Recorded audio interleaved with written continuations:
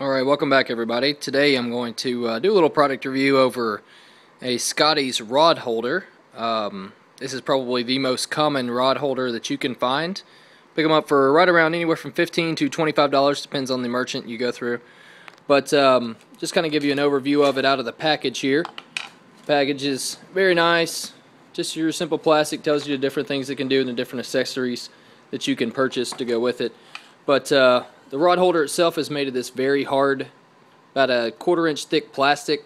This model has a rubber strap. They have another one that locks by twisting it with the plastic piece. But to undo this, just pull on it, allow you to slide your rod right in there, and then you can just fasten it right back. So that's how it holds your rod in.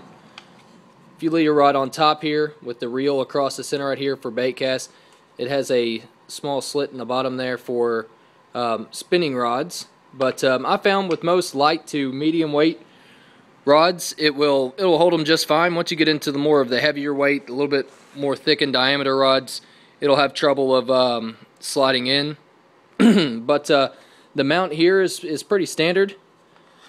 All it is a little locking feature inside of there that has a little peg that sticks out, and that allows it to slide in and then twist, and then you can compress it to lock it in there. We'll see if I can do this with one hand to separate it.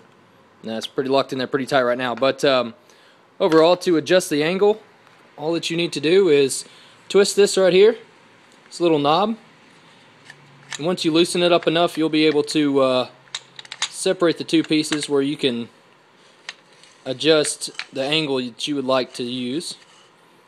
Once you have it where you'd like it, you just tighten it right back up.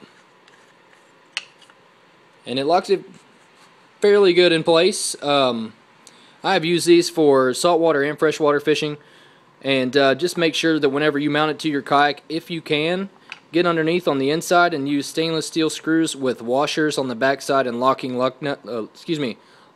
nuts, and that will prevent it from stripping the screws out and being broken off or anything like that. But there you have it. This is the Scottys bait caster or spinning caster rod holder.